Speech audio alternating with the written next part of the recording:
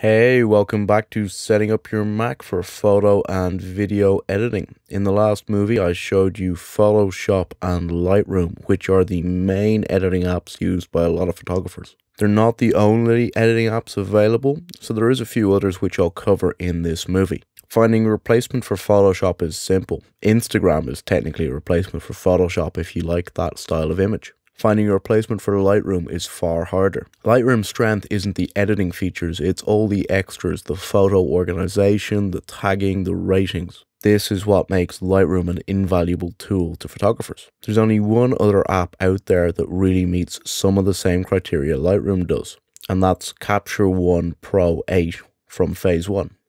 Just like Lightroom, it allows you to edit your images straight from the camera, but it also has some of the file sorting and metadata features. Especially in the fashion world, there's a lot of photographers who use it. The one place it isn't really an alternative to Lightroom is price. Capture One Pro 8 costs €230. That's 2 years worth of Lightroom. So to my mind, you really need a reason to choose Capture One Pro 8 over Lightroom. It doesn't come with or integrate nicely with Photoshop, which is still the go-to editing app for a lot of photographers.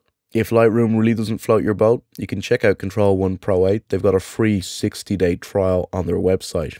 As always, the link will be in the course notes. In the last few years, there's been one image editing app that's been kicking up a lot of fuss in the Mac community.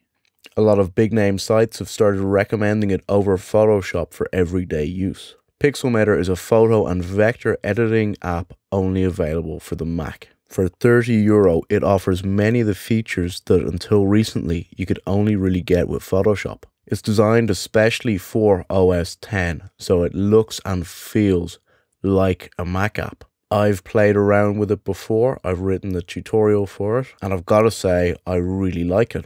If I wasn't so invested in Photoshop and Lightroom, it would certainly be my go-to editing app.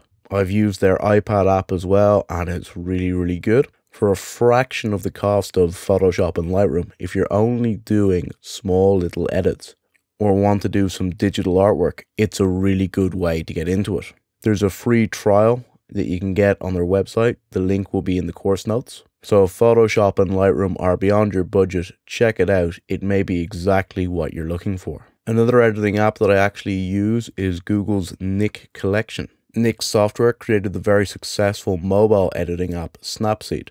They also had a collection of apps that were standalone or worked as a plugin for Lightroom. Google bought them to use the Snapseed editor with Google+, but the other apps are still available and are still supported. The Nik Collection isn't a true replacement for either Lightroom or Photoshop. They're more of a middle ground. You can make far more extreme edits with the Nik Collection than you can with Lightroom on its own, and they've got far less of a learning curve than Photoshop. There's nothing you can really do with them that you couldn't do with Photoshop. It's just that much simpler. If you've no interest in investing the time into really learning how to use a lot of the advanced tools in Photoshop, they're a good way to do it. When Nik was a private company, the cost of the collection was about $300. Once Google bought them, they dropped that price to about $150. Like with Capture One Pro, if you're looking for a cheap alternative to Photoshop or Lightroom, you're going to have to look elsewhere. But if you're really against Adobe, you can pick them up as a standalone collection and get a lot of the editing power that you do get with Photoshop and Lightroom. If you're looking for something totally free, you need to look at GIMP, the new image manipulation program. GIMP is essentially billed as an open source Photoshop. To be perfectly honest, I'm not a huge fan. There are people out there who do amazing things with GIMP, but the learning curve is very steep. Like with a lot of open source software, things aren't that well documented, so you'll find yourself trawling through forums trying to work out how to do basic things. It is completely free, and I've written a tutorial on doing some simple photo edits with it, which I'll share in the course notes. So if you need something to tide you over, it's worth looking at. Another free option is Pixlr. Pixlr is available as native apps, but more interestingly, it's available in the browser. The Pixlr editor has its own web app, which is pretty good. Again, it's not really a full-fledged alternative to Photoshop or Lightroom. If you need to edit your photos and you don't have access to either of them, then it's not a bad way to go because you can access it from any browser. It's a bit more user-friendly than GIMP, so if you need something to tide you over till you can invest in Photoshop and Lightroom, it's not a bad way to go.